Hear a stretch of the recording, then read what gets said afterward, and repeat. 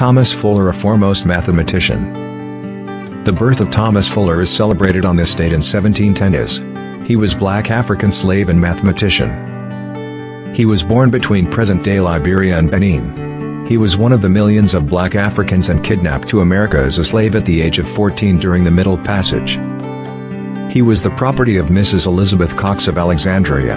When Fuller arrived in 1724 Virginia, he had already developed his calculation abilities. His learning consisted of number words, a numeration system of arithmetical operations, of riddles and mathematical games.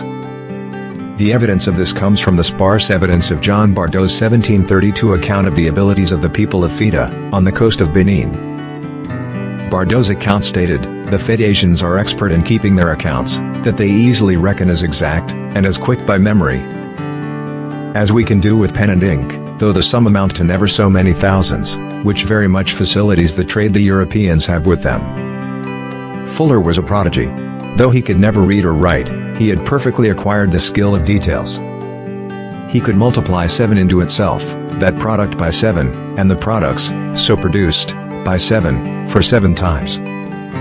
He could give the number of months, days, weeks, hours, minutes, and seconds in any period of time, allowing in his calculation for all leap years that happened in the question.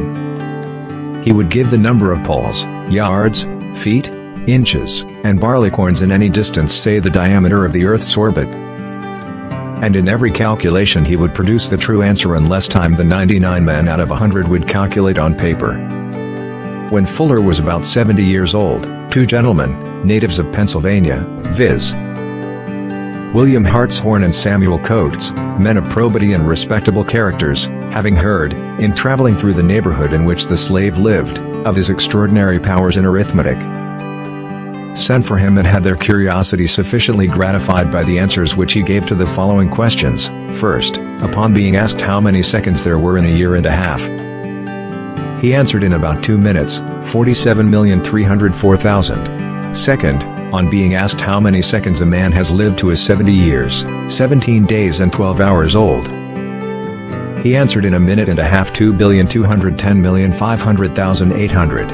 One of the gentlemen who employed himself with his pen in making these calculations told him he was wrong, and the sum was not so great as he had said, upon which the old man hastily replied, "Stop, master, you forget the leap year." On adding the amount of the seconds of the leap years, the amount of the whole in both their sums agreed exactly. Another question was asked and satisfactorily answered. Before 2 other gentlemen he gave the amount of 9 figures multiplied by 9. In 1790 he died at the age of 80 years, having never learned to read or write, in spite of his extraordinary power of calculation. It would be interesting to search for elements of the